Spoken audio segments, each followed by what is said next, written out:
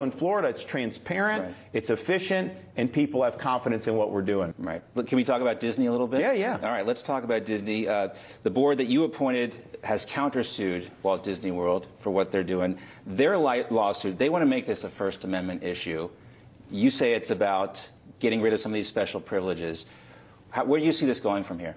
Well, first, the big issue with Disney was they exercised a lot of political influence in this town, and they tried to fight us on things like parents' rights and things that are really important to the people of Florida. We beat them on that. We signed the Parents' Rights Bill, and we've expanded protections, and we've done a lot of stuff to go back and fight woke ideology. Since our skirmish last year, Disney has not been involved in any of those issues. They have not made a peep. That ultimately is the most important, that Disney is not allowed to pervert the system to the detriment of Floridians. So on that front, you see this as a win for you already. So that's a win for the people of Florida. Now, on their self-governing, we also looked at it and say, why should one corporation govern itself, be exempt from laws? It's like the most egregious type of corporate welfare you can believe. So we said no. The legislature passed a statute sunsetting that. We imposed this state board partially because they need to pay the bonds. There's a whole bunch of issues with that. What they tried to do before the state took over, they tried to do a contract with themselves to say we can still govern ourselves. It doesn't matter what the legislature did. It doesn't matter that we won election in November and then implemented this. They wanted to do it. So that contract is not valid. That's the declaratory action state court. We want a court to just acknowledge that. But the legislature here just passed a statute, which I will sign shortly, nullifying that agreement because these development agreements under Florida law are subject to revocation. So I think they got too cute by half. So I think we'll end up winning that legal fight. Disney should not govern itself. They should absolutely be held accountable. But I think some of what you've seen in the national corporate press. Yeah, it's weird, right? Well, they have motivated reasoning. I mean, their thing is, okay, they don't like Florida, they don't like me, so they want to be able to color this in a way that somehow is attacking me, but they haven't done their homework, they haven't looked at the law, and so we feel very confident we're going to be good. Clearly, you do not have a First Amendment right to corporate welfare. And also, this district was technically not Disney. Now, they had corrupted it and they had run it. Reedy Creek. But if you're saying it's one and the same, that raises a whole host of other issues because they've done $1 billion in municipal bonds. So if that was really Disney, then Disney really should have those bonds called to them. Now, have you talked to Bob Iger? There's been some discussion that you guys should sit down and work it out. I haven't. I mean, look, the way I viewed it was we had the skirmish last year. We said no self-government. We implemented that consistent with what I said in the campaign. They're not going to have their own government. They're going to live under the same laws. They're going to pay taxes and pay the debts. And that's where it was headed until Disney pulled this maneuver. So we're in a situation now, forget about all the issues involving that. You can't have a situation where the legislature has spoken and one company just decides to contract out against the will of the people. So we have to be willing to do that, and we will. But at the end of the day, I think that they just have to understand the party is over for them, okay? They had 60 years of privileges that no other corporation in America has had. Whether it was appropriate at the time to get them there, I don't know, but I can tell you this. When that deal was done, it was done that way because Disney promised to build communities and actually build cities where people would be able to live and work, and they never followed through on that promise. So let's talk also about the future a little bit. The number one question I get from my neighbors, Ron DeSantis is going to Iowa, Ron DeSantis is going to New Hampshire, Ron DeSantis is going to Israel. What's he up to with all this travel? Well, we were fortunate enough to be able to publish a book, The Courage to Be Free. The New York Times was not happy that they had to put me #1 on the bestseller list, so we got a lot of interest in that. So part of what we were doing is, you know, we've been to Texas, California, all these places, talking about the Florida blueprint and the Florida success story. We're proud of what we've been able to accomplish here, and we do think it's a model for other states and for folks in the country. And, you know, I'll tell you what. These folks that I meet with, some of these other states, they come up to me, they say, okay, what do you guys got up your sleeve next? We're watching to see what you can do. When I won the election, people said, wow, you know, this is a guy, not only is he delivered, but he's able to have political success because, you know, the Republican Party had a bad midterm election overall. It just, it was disappointing. We've had losses over the last few years, and so they saw Florida as a way, not where you marry policy success with political success. then are you going to run? Are you going to run? And what I've said is, I got this job I've got to do with this legislative session. So this is coming to an end. I still got to go through the budget. I still got to go through the bills. So that's going to take a little bit more time. Then when we get on the other side of that, we will be able to make any announcements as appropriate. So I would just tell people to stay tuned, and we'll let you know. Next topic. Let's talk a little bit about 2024. And I know you can't say too much about this, but when you look at the polling right now, specifically the WPA polling that Chris Wilson is doing, you're very competitive against Joe Biden. You are very competitive against Kamala Harris.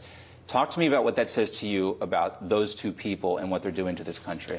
Well, I think what they've shown, and look, I take the polling with a grain of salt this early, but what they've showed consistently in the swing states is that we beat Biden in places like Georgia, Arizona, Pennsylvania, Michigan, Nevada. These are places where you need to win to be able to win the Electoral College. I think what it says is, the country looks at Biden, they see somebody that's failed, they think the country's going in the wrong direction, which I do too, and they would like a path forward that can put us in a new direction. And so I think that somebody like me in Florida that's had success kind of fits that bill. But there's a lot of real estate left to go, and as much as I don't think Biden's good, and a lot of people, he's got a lot of people that will support him. The media will be behind him. He's got a lot of arteries of the left that will be behind him. So I don't think any of this stuff would be easy, no matter who the candidate is. What do you think it says about Joe Biden that Robert Kennedy Jr. is doing so well in the polling? Well, look, I think that some of this stuff, we'll have to see. I think some of these polls can show that or not. But, he's got a famous name, and I think that in a Democratic Party, that Kennedy name probably matters. I always think way more important than the polling is the money aspect of this and who's betting on whom and those betting sites. But also I read in the USA Today that you have more campaign funds than Donald Trump heading into 2024. Well, part of it, we've had a lot of success. I think that we've created this.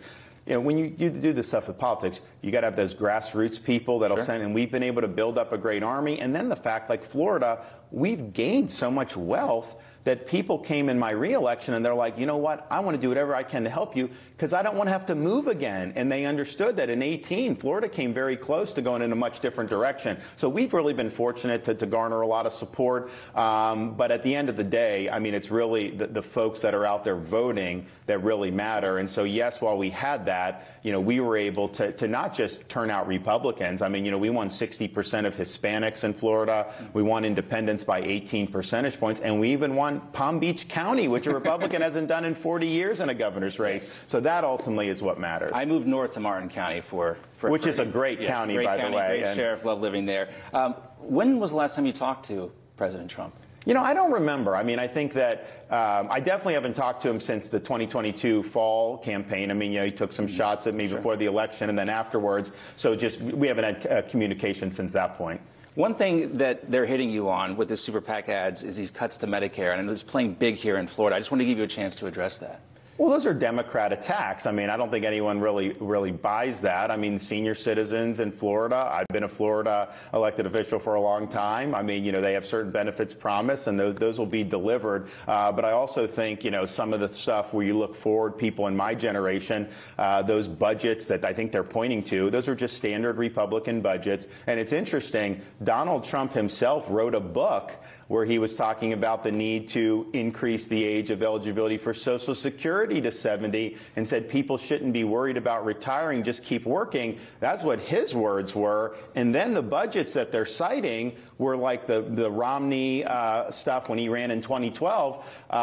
Trump himself has endorsed that at the time and said that would preserve and save Medicare. So I think, look, we can have debates. Why can't we debate this, though? Everybody knows we have to address this, and it becomes the third rail of politics. Well, here's the thing. It's don't use Democrat tactics. Republicans can have discussions, but clearly nobody has ever proposed to do anything to affect the current senior citizens. Of course not. They're anticipating. My grandmother lived till 91. All her income was Social Security. She had nothing else. So how are you going to say you're not going to get? So you have to do that. One thing, though, that has caused problems with Social Security is the Bidenflation, because you do the cost of living. So that's really been really bad. But of course you can have a debate. I'd also say, if you and I were sitting here 10 years ago and someone told us our debt would be $31 trillion, you and I would both have said the country will collapse if that happens. That's a massive... And you've served in Congress, and both of these plans, one raises the debt to, I think, $47 trillion by 2033, the other one to $53 trillion.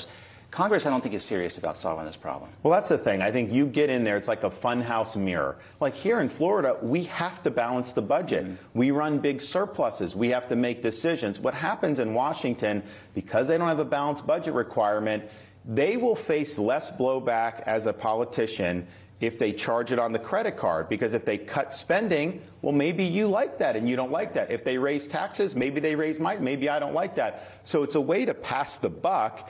I think you need to require a balanced budget and have that balance and force them to make decisions. But if you look at what's happened just over the last few years with a lot of the spending that's been done, you know, a lot of the COVID spending in hindsight was a big mistake. You know, we really are in a bad trajectory fiscally for this country. All right, last, I wanted to ask you about Tucker Carlson, too, if you care to comment on that. Tucker Carlson is a fantastic individual. I think his show was fantastic. I think it's terrible that he was fired. I think there's more to it. I don't really think it was about Tucker. I think it's about some of this other stuff that's going on with Fox.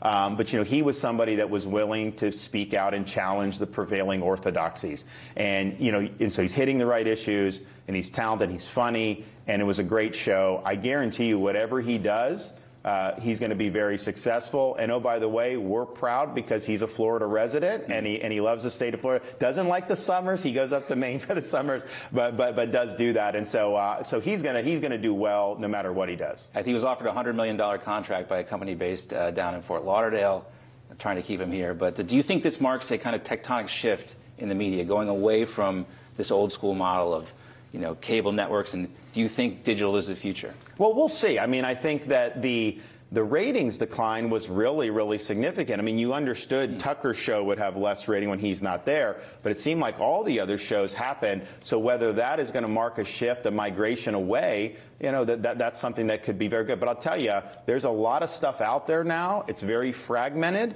But if you can hit a sweet medium there, there's a lot of people that hunger for that type of access. Yeah, I think a lot of people just want the truth. That's all they want. Well, that's the thing. I mean, like, how bad has the national corporate media got with their narratives? And you guys push back on it in Florida. Obviously, we push back on it. But it's like one thing to have a liberal bias. It's another thing to ignore facts and put narrative ahead of facts. And they do that every day. And that's why trust is at an all-time low with corporate media.